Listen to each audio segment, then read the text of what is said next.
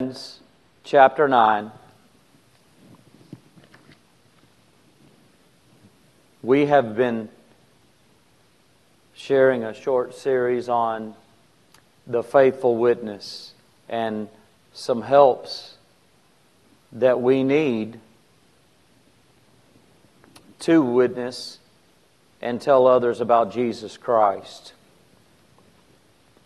Before we read, there was a lady who was speeding in a small little town in Georgia, as it is told, as a true story.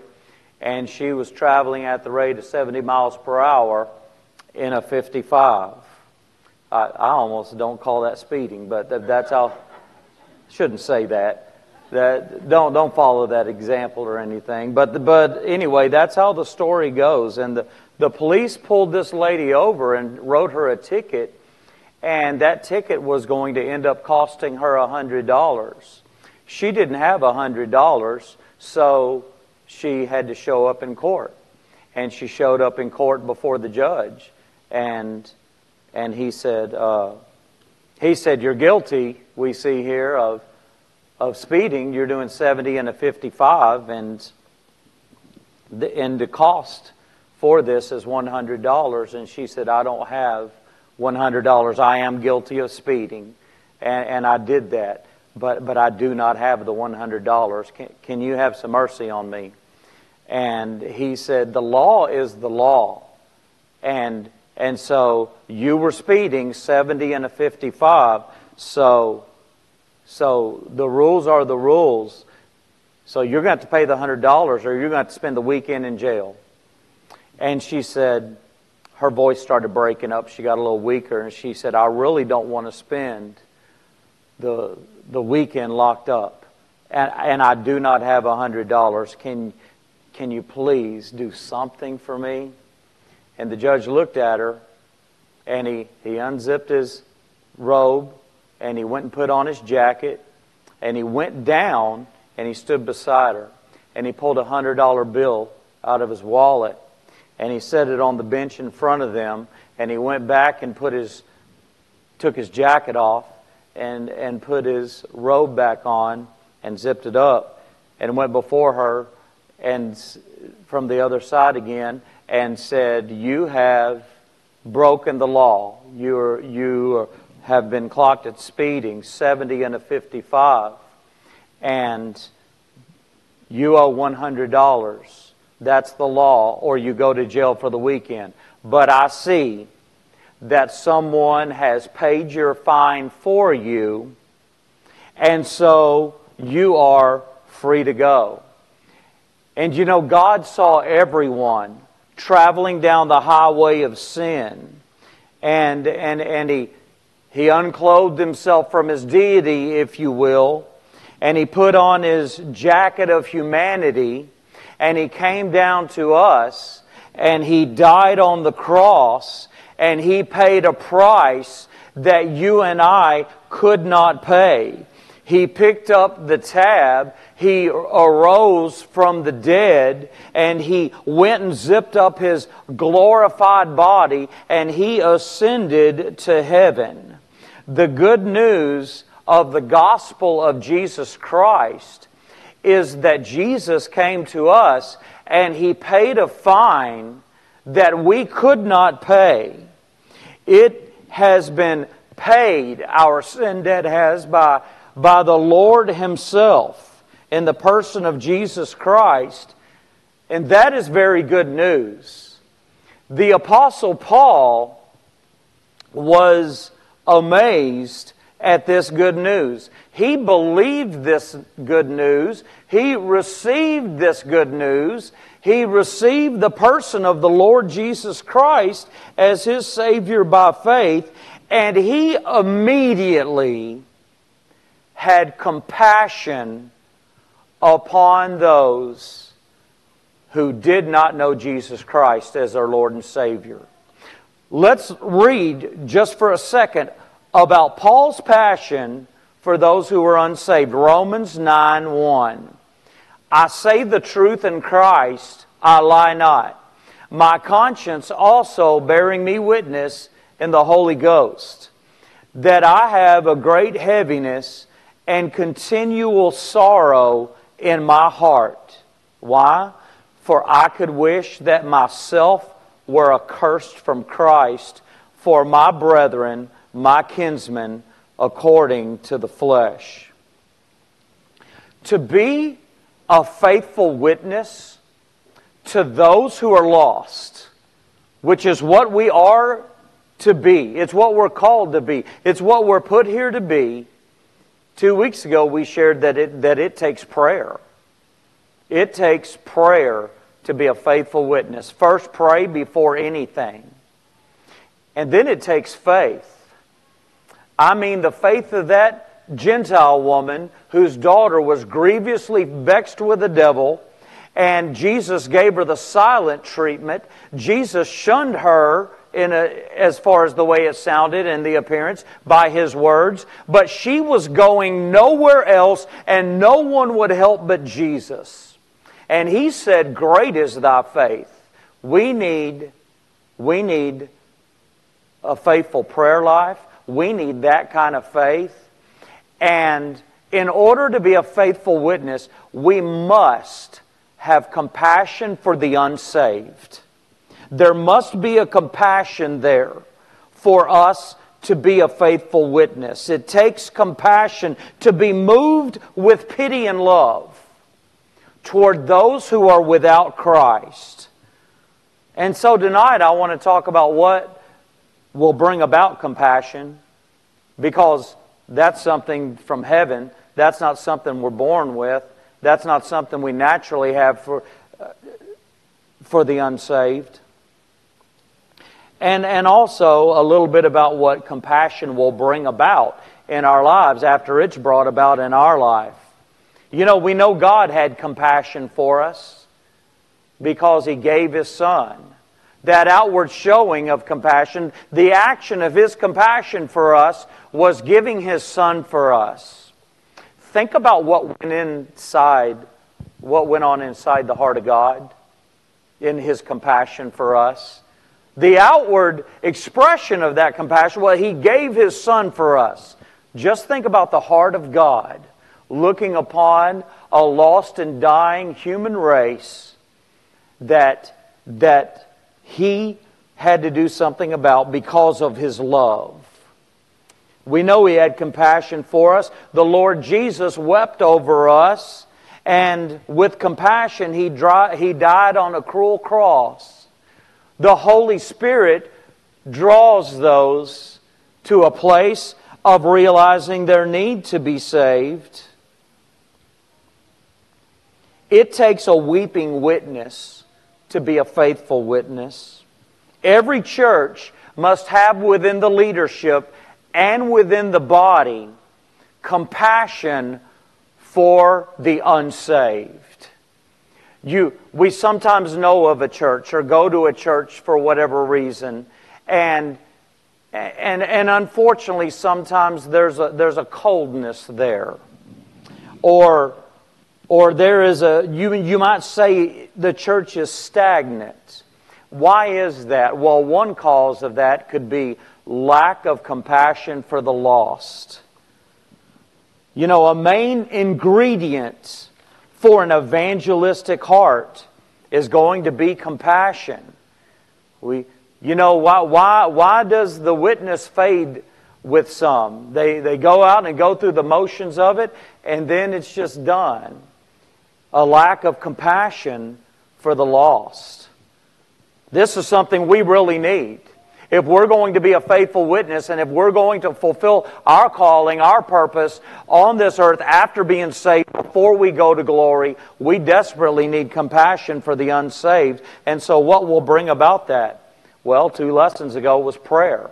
Falling upon our knees in prayer. This is a product of heaven, and we need it to fulfill our purpose.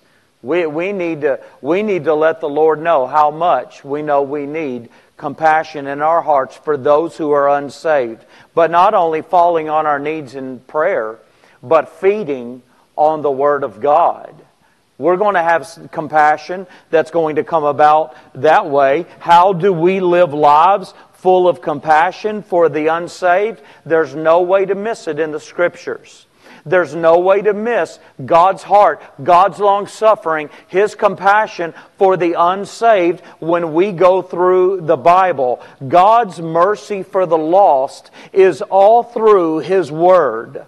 God sought the lost through the ministry of Jesus. He's drawn the lost through the function and work of the Holy Spirit.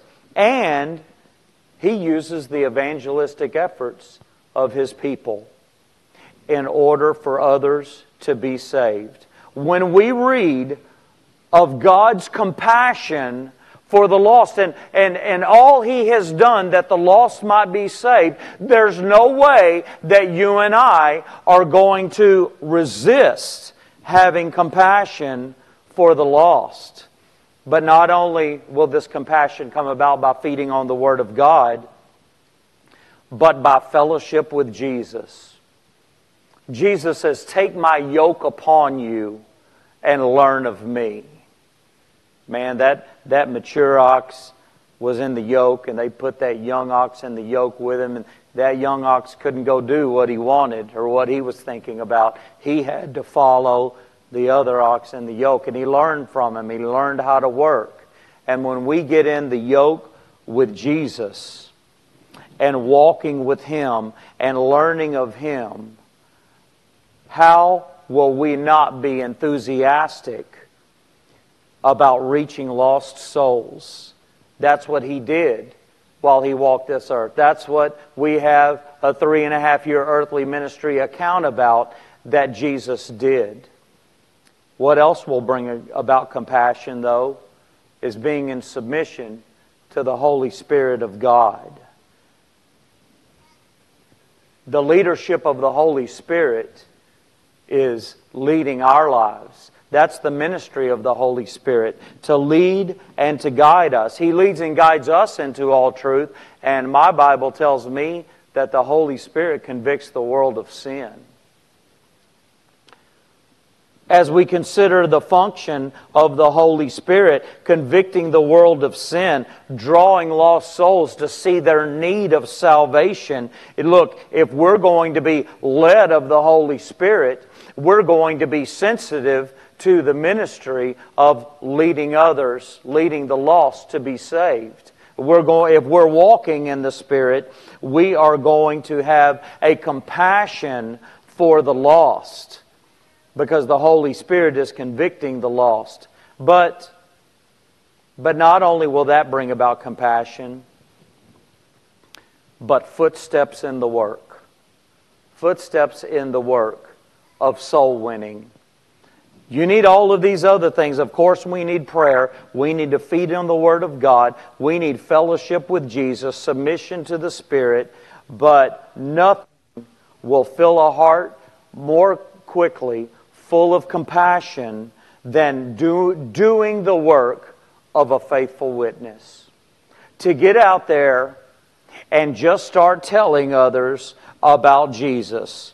You know, to hear someone face to face with you reject the message of Jesus you give them as the only plan, the only way to be saved. They reject it, and then they tell you of a way they think they can get to heaven, and some method that's going to get them to heaven. To walk away from an engagement like that is no doubt going to cultivate a deep passion within us for lost souls. One Christian really didn't have too much of a passion about a cult. They didn't know about this cult. They weren't sure if this so-called cult was really a cult. But they were, as a young Christian, out witnessing with another Christian, and they ran across this cult. And this person in this cult finally got frustrated with the conversation that was going on, and they said, "We don't want to go to heaven. And as a result of that statement, by the way, there's a cult out there that believes that when you die, your body, spirit, soul, everything is soul sleep in the ground. And when Jesus comes back, everything, body, soul, spirit, is going to raise from the grave and inherit this earth. There's a cult that believes that. But they didn't know the details about this cult. And when they heard this person say, well, we don't want to go to heaven, this young Christian has had a burden for that cult ever since they heard that. And how did that come about? It came about by footsteps in the work, out sharing Jesus with someone else. You know, on the other hand, concerning being out there in the work, and what leads us to compassion for another, when a lost soul receives the message of Jesus Christ, and they believe on the Lord Jesus Christ right then and there as their personal Savior, you can't wait to go tell someone else about Jesus. And it goes on and on and on, and it creates a longing to tell just another soul and another soul about Jesus. And then next thing you know, we are consumed with sharing Jesus Christ with others. I went to a Bible conference several years ago. And by the way, for the story I'm about to tell you, it was a very conservative Bible conference. It was actually a Grace. And there was a Spanish ministry that had started up. And this man got up to preach, and he preached an amazing sermon. But before that, he just started giving a little testimony, introducing himself. He didn't know many of the churches. He didn't know many of the preachers. And he started talking about how he had first got saved. And in the bulletin or the announcement, they said, "Remember visitation Saturday." And this baby Christian said, "What in the world is visitation?" And they said, "We're going out in the neighborhood and we're going door knocking." And he said, "Can I go?" They said, "Sure." And so they get in the neighborhood and they go to separate. And he says, "Can I go to the door first?" And usually, you know, Christian wants to stand back. He wanted to go to the door. And he did. And according to the testimony, that person professed Jesus Christ as their Lord and Savior right there on the doorstep. And his testimony is the next 3 out of 4 doors after that did as well. And he said, "I want to do this for the rest of my life." Footsteps in the work. As we've said probably every week, we're qualified to be a witness for Jesus just as soon as we're saved, because we can tell someone else what Jesus did for us. That's what this man did. Baby footprints in the work. Footsteps in the work. And he said, "I want to do this for the rest of my life." That'll bring about compassion for the lost. But not only, we had mentioned fellowship with Jesus. How about fellowship with faithful witnesses? I have a friend, haven't seen him in a long, long time. And I was going to avoid the subject in this story, but it's more distracting to leave it out than to say it. So anyway, this buddy of mine, we grew up on the poor side of town, and he had an aim in life. His aim was he wanted to be rich.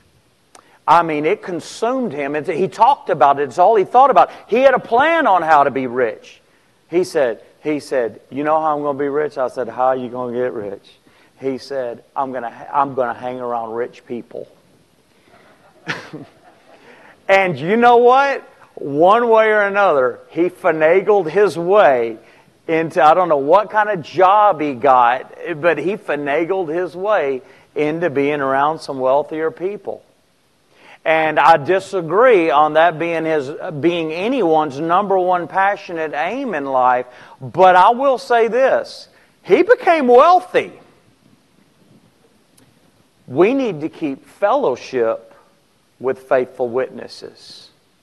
We need to hang around faithful witnesses. First of all, those who are faithful witnesses, they're full of compassion for the lost. Because you have to have it to do that. And when someone is consistent in that, they have compassion for others who are lost. We need to keep fellowship with faithful witnesses in person and in print. In person, as in those in the church we know of, or those Christians we know of who are faithful to it. In print, by those books that we could read on that help us with witnessing to others. Or those stories, those, you know what, testimonies of witnessing, they are so inspiring. There was a man on the radio, maybe he still is today, I don't know. But he had a 1-minute slot twice a day. And it was about witnessing. And I tell you what, I knew a lot of people that listened to him. They arranged their ride to work or their morning routine of breakfast or whatever so that they could listen to this 1 minute, about 6:56, 6:57 a.m. to this man. He would either teach a verse and something from the Bible about witnessing, or he would tell a story about an actual witnessing event that happened. And so, you know, people would arrange their lunch. So about 12:56, 12:57, they could listen to this man's 1-minute talk on witnessing. It was very inspiring, and it helped a lot of people to witness. We, one way or another, however it is, we need to stick close to faithful witnesses in every way in order for us to grow in compassion. You know, it's contagious. It's contagious, and we need to be around those who are faithful witnesses. How about this for compassion? How about the facts of what God has placed upon us? God has given us a title in His Word, and that is ambassadors for Christ. 2 Corinthians chapter 5, we are His representatives. He has us to speak for Him here on earth. We have been given a word of reconciliation. We have a sermon title in the Scriptures, if you will, for our witnessing, and that is, Be Ye Reconciled to God. It's what Jesus did while He was on this earth. 2 Corinthians 5:19 says this, to wit, that God was in Christ reconciling the world unto Himself, not imputing their trespasses unto them, and hath committed unto us the word of reconciliation. The power of God through Christ went throughout this earth preaching a message, be reconciled to God. And now that word of reconciliation has been given to you and I. The facts of what God has placed on us. We have been given a duty. And what a wonderful duty, that we might consider a lost world in sin, separated from God. But as I said in camp a few times this year, God built a bridge with 2 pieces of wood and 3 nails, that all of the lost could come back to God through Jesus Christ. He made us, He lost us, and He bought us back again through Jesus. And the way to God is made open through the precious Son of God. And that is our message that cannot be torn up. That is our message that will never fail. That is our message that everyone needs. That will be the message that we cannot quit sharing with the lost when we have compassion for those who are unsaved. That is a driving quality, a driving ingredient if you will, in our nonstop witnessing. The facts are, we have placed upon us the duty of preaching the message to a lost and dying world. We speak for Jesus now. You know, we think of stewardship in Stewardship Month. I can't wait for that month every year. I like to teach it, and I need it. And I'm glad we do it every January. And we are managers for God, overseers of time and talents and treasures, but also telling about Jesus.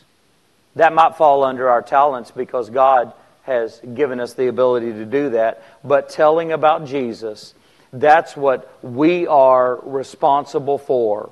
We are saved by grace, which is free. It is freely given.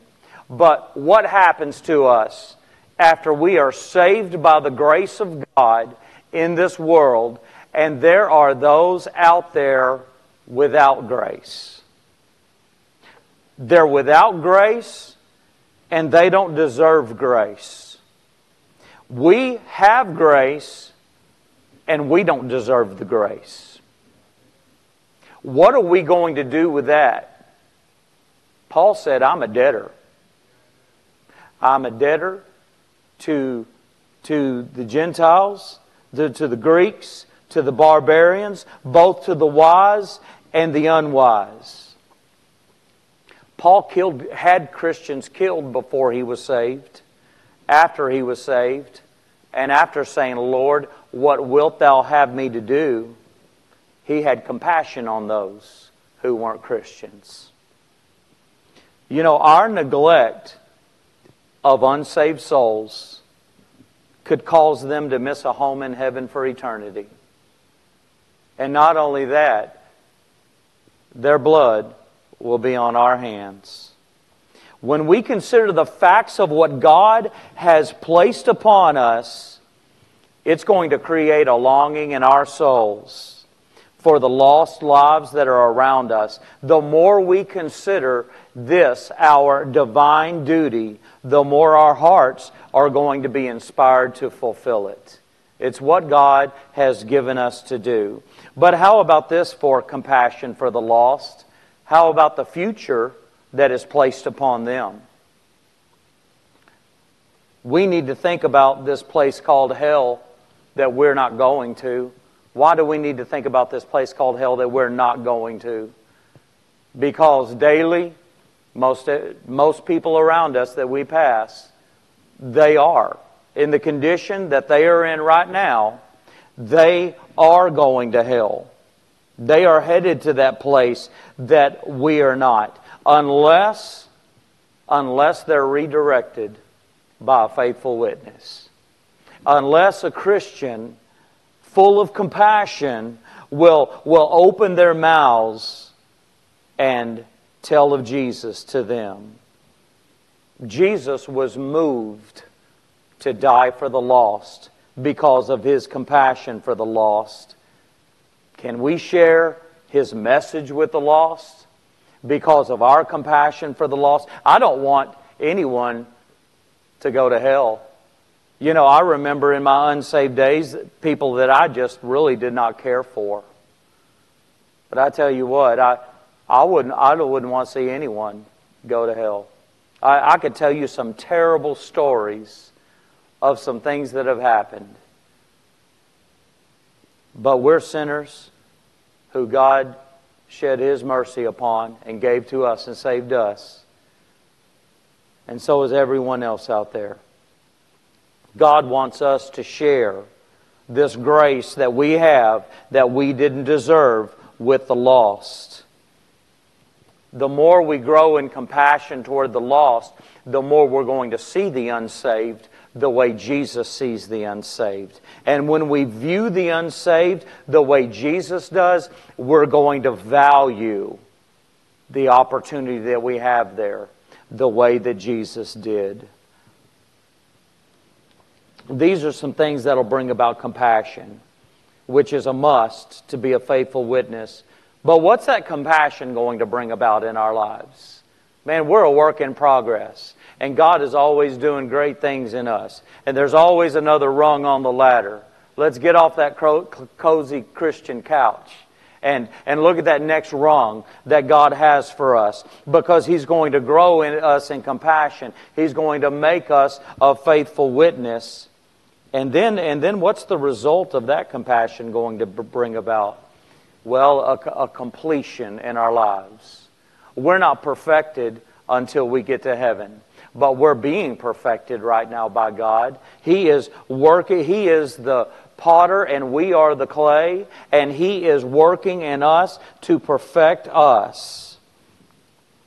And we are not going to come near being complete without compassion for unsaved souls. There is going to be a gaping hole. There is going to be a huge emptiness within us if we don't have compassion for those who are lost. It means more of Christ's power in our lives whenever we grow in compassion. The result of that is we're going to be able to become a more powerful witness the more we have compassion for that soul standing before us. No matter what they say, no matter what their response is, it's an important part of our completion, compassion is. You know, John 10:10, Jesus says, I am come that they might have life, and that they might have it more abundantly. You know, we have fellowship with God's people. And thank God for that. I look forward to it every Sunday morning, Sunday night, and Wednesday night. I look forward to meeting with the people of God, not just here, but when we meet outside of church. And I love meeting with the people of God. Iron sharpeneth iron, so a man sharpeneth the countenance of his friend. I need you desperately, and I love our fellowship, and you love fellowship with one another. But if we don't go outside these walls to the lost, and those rivers of living water, if they're not flowing out of us, look, we don't have this full life that Jesus says He came to give. That word abundantly, it means full. And it's not a full Christian experience without lunging toward those who are headed toward the flames of hell, as it were, that we might reach them out, that they might be saved from their sins. You know, something else that it's going to bring about, anyone ever get restless or discontent when we feel like we've just come up short on being faithful, on what we should do for God? Thank God for His conviction. I'm thankful for that conviction that keeps us in line or brings us back to where we're supposed to be. That discontentment when we're not doing all that we should be doing. But also the peace.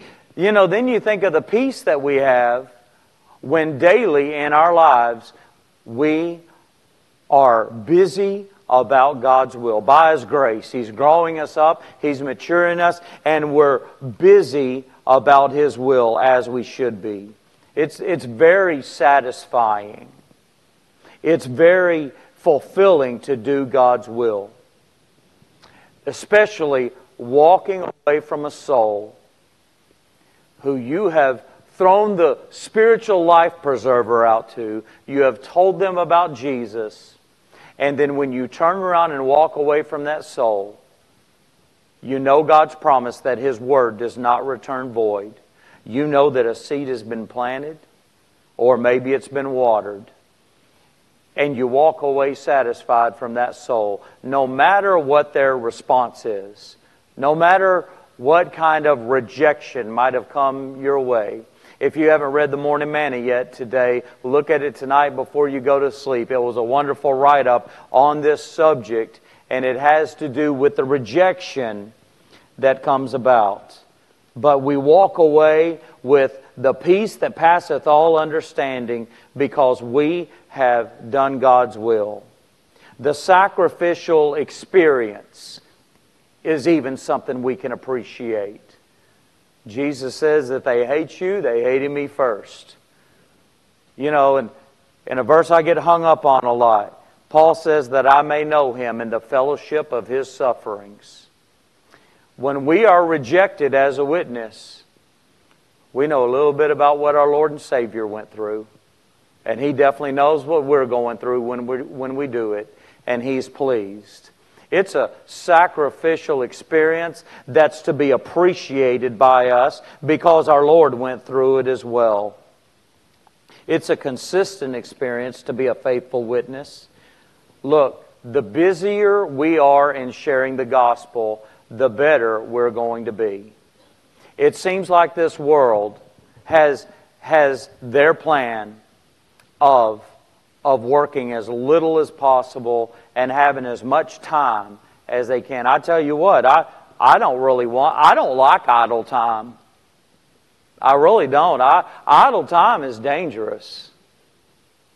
When we sit there with idle time, molehills become mountains concerning problems going on or problems we think are going on. If we have too much time to think about it, that's dangerous. The busier we are sharing Jesus, the better. Because you know what we're going to do in our downtime when we've shared Jesus and we can hear the things that people said just over and over as we go sit and contemplate what has happened for the day.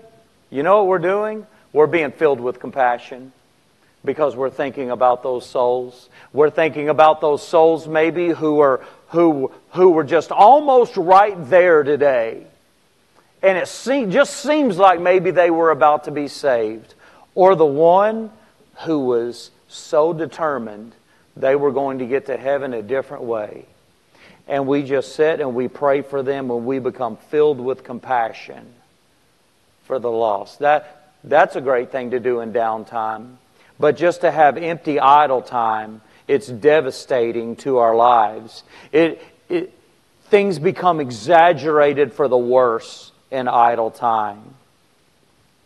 Compassion makes such a connection to a complete, satisfied, confident, sacrificial, full experience in our spiritual lives. Prayer, faith, and compassion for the lost. These are huge keys to our witnessing. I've taught some series on witnessing before, and it was about what to say.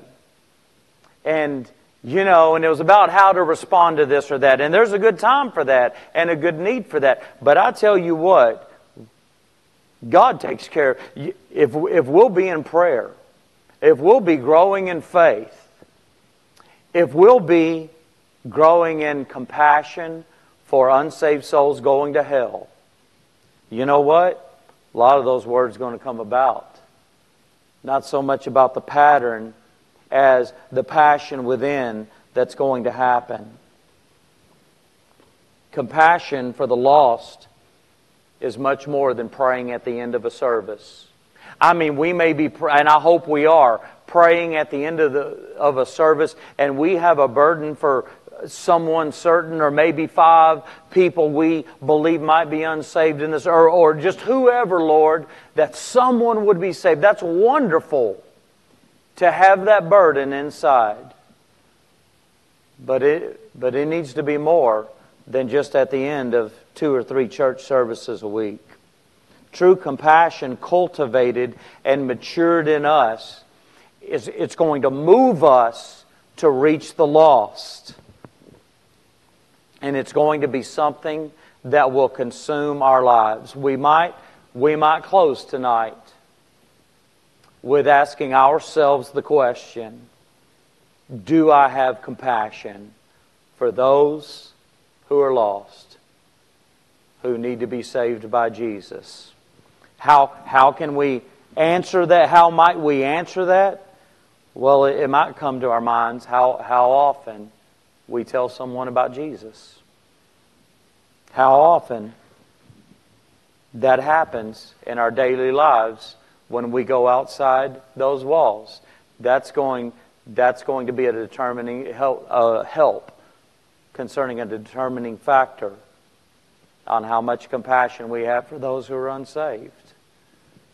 And look, that's a good thing if... It's not a good thing if we don't have much, but it's a good thing if we realize it, because we know how we can get it now.